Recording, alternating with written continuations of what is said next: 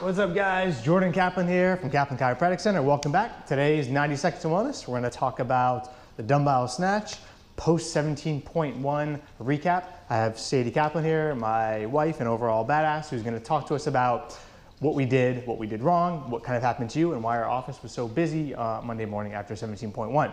The movement in 17.1 was burpee box jumps. We're not going to talk about that today, but secondarily, you had to do a dumbbell snatch.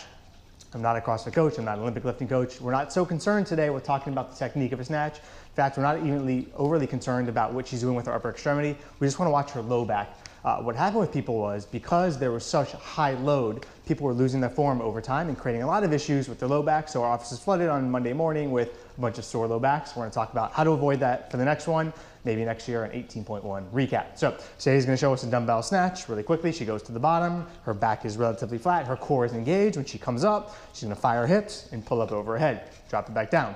She's going to switch and try it with the other hand, come back, fire, back up, good, down.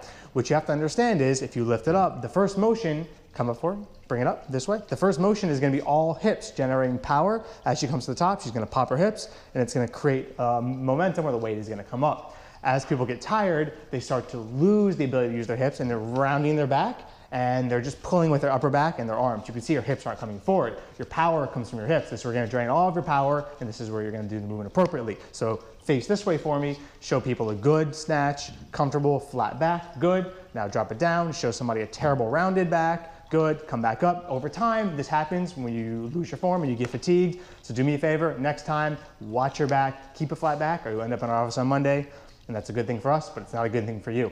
Have a wonderful week. We'll see you soon. Have a good one.